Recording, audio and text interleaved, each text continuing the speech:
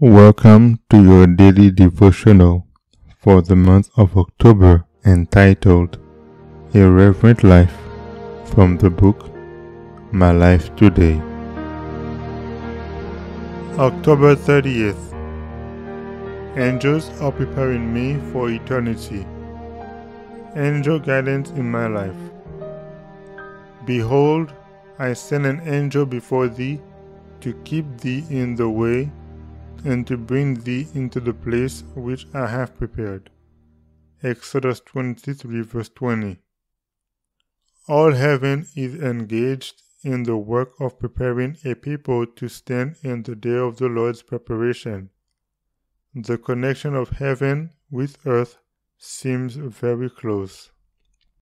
The heavenly intelligences are waiting with almost impatient earnestness to make him known to the human agents, that they may be laborers together with these heavenly angels in presenting Jesus, the world's Redeemer, full of grace and truth.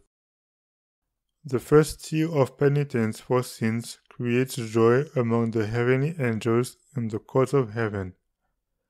The heavenly messengers are ready to be on the wing to minister to the soul who is seeking Jesus. Grand and glorious things hath God prepared for those who love him.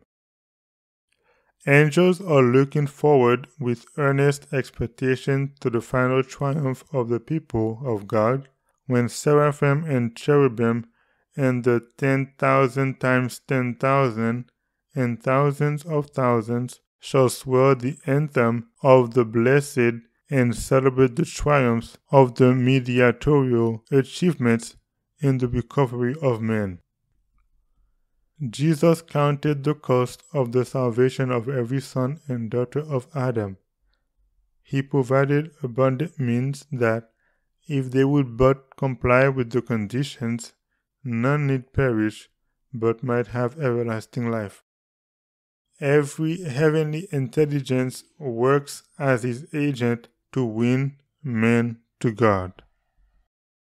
The angels of glory find their joy in giving love and tireless watch care to souls that are fallen and unholy. Heavenly beings woo the hearts of men. They bring to this dark world light from the courts above. By gentle and patient ministry, they move upon the human spirit to bring the lost into a fellowship with Christ, which is even closer than they themselves can know. A Reverent Life, October 30th.